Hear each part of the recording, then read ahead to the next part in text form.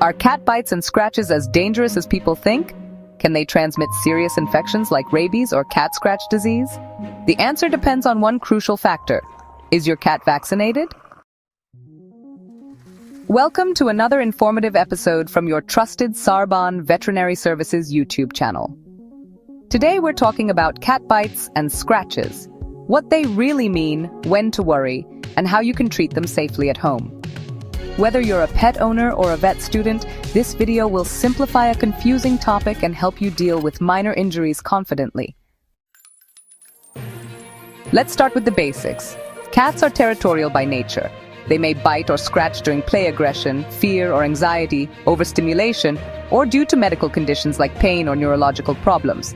The bites and scratches can be minor surface wounds or, in rare cases, deep punctures. Here's the good news. If your cat is fully vaccinated, especially against rabies and feline leukemia virus, the risk is extremely low. But some concerns still exist.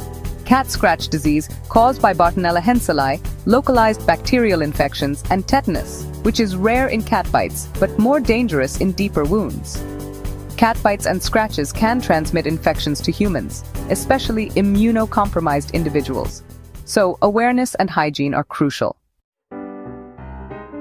If you or someone gets scratched or bitten, look out for redness or swelling that increases after 24 hours, pain or pus formation, fever or chills, and enlarged lymph nodes, especially in cat scratch disease.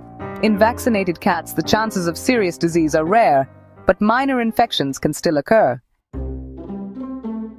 Now let's talk about what you can do immediately at home. For scratches, wash with warm water and mild antiseptic soap.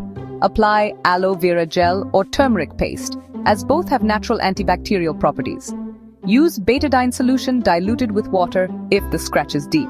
Avoid bandaging minor scratches. Let them air dry.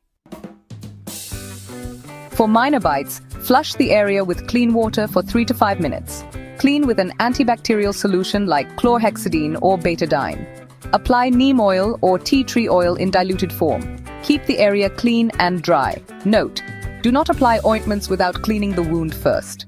This can trap bacteria inside. When to seek a doctor for humans? If you have deep puncture wounds, worsening pain or redness after 2 days, fever, lymph swelling or pus. Also, if the bite or scratch is near the eyes or joints, it's important to get medical attention. If your cat shows aggressive or erratic behavior after biting, signs of pain, fever, or infection near the claws or teeth, or if the cat is unvaccinated or a stray, then a vet check is necessary to rule out underlying infections. Handle your cat gently. Don't force affection. Recognize early warning signs like tail lashing, ear flattening, and growling. Avoid rough play with hands. Use toys instead. Trim claws regularly. And of course, vaccinate your cats on schedule. If you want to learn more about dangerous infections from cats, don't forget to watch our videos on bacterial infections in cats, viral infections in cats, and fungal infections in cats. Just click the cards and links above or at the end of this video. Most cat bites and scratches from vaccinated and healthy cats are not serious, but you still need to clean them properly and stay alert. Your pet's vaccination status is your best shield against panic. If you found this video helpful, like, share, and subscribe to at Saarbaan Veterinary Services. Don't forget to comment below if your cat has ever scratched you and what you did about it.